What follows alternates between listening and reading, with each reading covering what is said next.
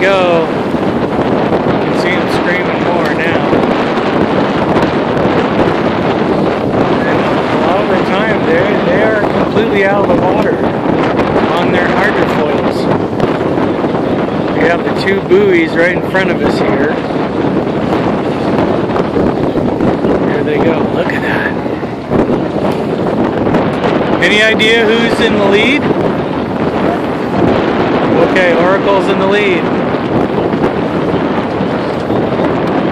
But they were in the lead at the beginning last time too. Here they come.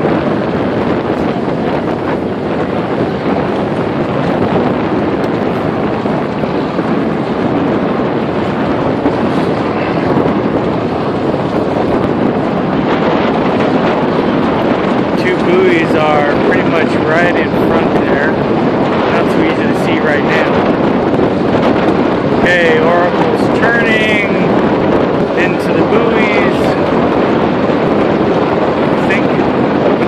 Oh no, they're still a little bit of ways.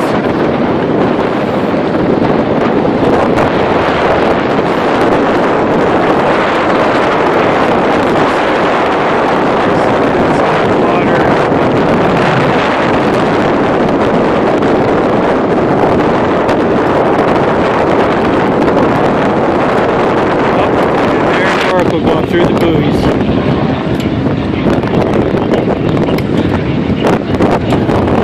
And Kiwi's right behind him. Oh, I wish you could see this as impressive as it is live. I can only hope that it is as impressive on video.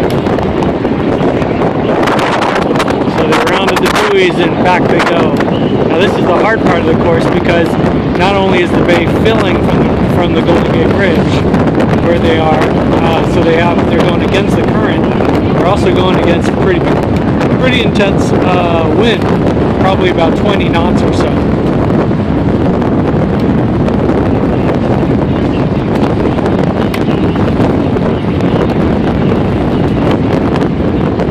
And of course you got a bunch of different helicopters here.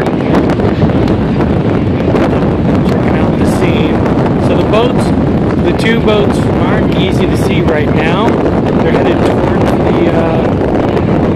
towards the city, and then they're probably going to try and hug the coast next to the city because the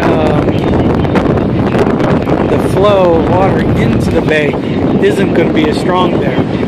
That's what the Kiwis did. That's what the Kiwis did last race. They kind of faked out the Oracle team and stayed close inland, and boy, they got a huge lead. So there goes one of the Kiwis. See Oracle.